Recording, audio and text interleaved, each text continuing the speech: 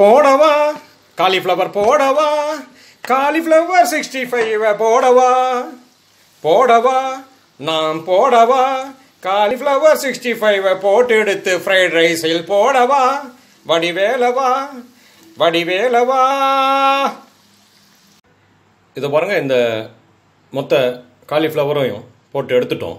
இந்த காலிஃப்ளவர் 65 மாதிரி இல்லாமல் கொஞ்சம் இந்த போண்டா பஜ்ஜி மாவு கொஞ்சம் ஏற்றி போட்டுக்கிட்டாக்க கொஞ்சம் கட் பண்ணி போடுறதுக்கு வசதியாக நல்லா இருக்குங்க, ஃப்ரைட் ரைஸில் போடுறதுக்கு. இப்போ இதை போட்டு எடுத்துட்டோம்.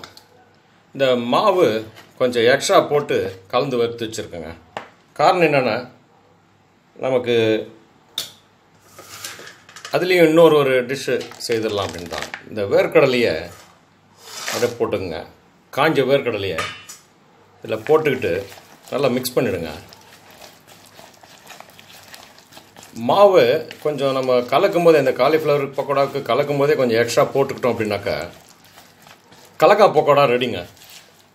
அவ்வளோதான், வேறு வேலையே இல்லைங்க.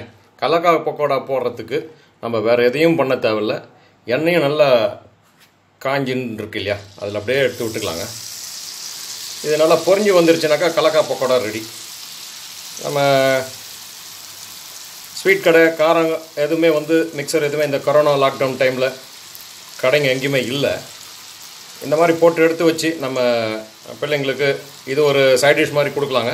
இந்த விடுமுறை நாட்களில் நம்ம வீட்டிலே பிள்ளைங்களை வச்சுக்கிட்டு இருக்கிறதுனால ரொம்ப மிக அற்புதமான தருணம் இது. இந்த மாதிரி ஒரு தருணம் பிள்ளைங்கள்லாம் வீட்டில் இருக்கும்போது நாமளும் வீட்டில் இருக்கிறோன்றது இதுக்கு முன்னாடி எப்போவுமே நிகழ்ந்ததில்லை. இதுக்கப்புறமாவும் நம்ம பிள்ளைங்க காலத்தில் கூட அவங்க தலைமுறைக்கு கூட இந்த மாதிரி ஒரு நிகழ்வு நிகழுமான்றது சந்தேகம்தான். இதை பயன்படுத்திக்கிட்டு நம்ம வீட்டில் அருமையாக இந்த கொரோனா லாக்டவுன் டைமில் வீட்டில் குழந்தைகளோடு கொண்டாடுவோங்க. ஒரு கல்லில் 2 மாங்காய்.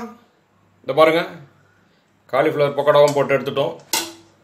சூப்பராக வேர்க்கடலை பக்கோடாவும் போட்டு எடுத்துட்டோங்க. மொறு சூப்பராக இருக்குங்க. இந்த மாதிரி ஈவினிங் ஸ்நாக்ஸில் இதை எடுத்து வச்சு கொடுக்கறதுக்கு இது நம்ம போட்டு எடுத்து வச்சுக்கலாங்க.